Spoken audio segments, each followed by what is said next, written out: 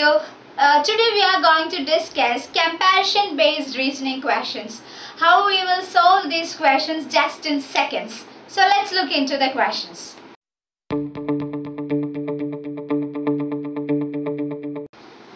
The comparison type of reasoning questions appear for almost every competition examinations, whether it's conducted by SSC or UPSC or the RRB examinations or the bank examination, and even you can see these kind of questions appearing for CAT, MAT and all. So it's really important for you to know how to solve these questions within seconds. Only then you will be able to complete your paper in time. So we will look how to solve this easily. And when comparison type of questions means a group of people will be compared on the basis of some aspect, and this can be their weight, their height, their marks, their intelligence and whatever. So now let's look. I have taken two questions here, and with these two questions I will show you how to solve this easily. So let's look into the first question. Here the first question's direction is, if A is taller than B and C is taller than A, E is taller than F but shorter than B, then who is the tallest? So you are given some facts and you are supposed to find out who is the tallest among these friends. So let us find out. The first statement states that A is taller than B.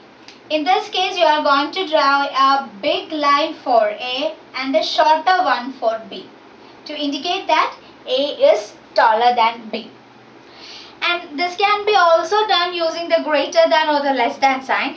But while using greater than or less than sign, there are chances for you to get confused. In this case, you will never get confused and you will be able to find out the answer in one go. So this is the first statement. A is taller than B. Now the second statement is that C is taller than A. That is, you will have to draw a bigger line for C than A. That is, C is taller than A. Now coming into the third statement, it is E is taller than F but shorter than B. That is, E is taller than F but E is shorter than B.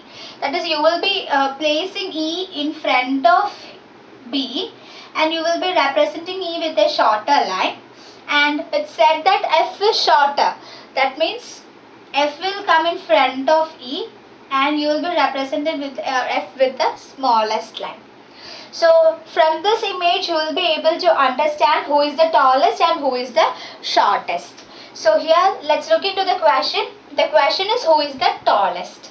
And looking in here, it is evident that C is the tallest. So option C is your answer. The second question. The second question is, there are 5 boys. A is more fat than B and C is more fat than E but thinner than B. Who is the fattest? So you are supposed to find out the fattest person in this group.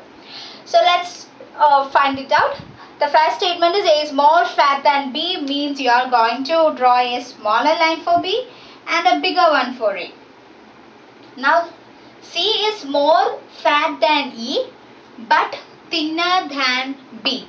That is, C is more fat than E but thinner than B means C will take a place in front of B and you have to represent C with a smaller line, and C is more fat than E means E is thinner than C. So you will be drawing a smaller line for E. So this is your arrangement. In this arrangement you are supposed to find out the fattest person, and the fattest person is A.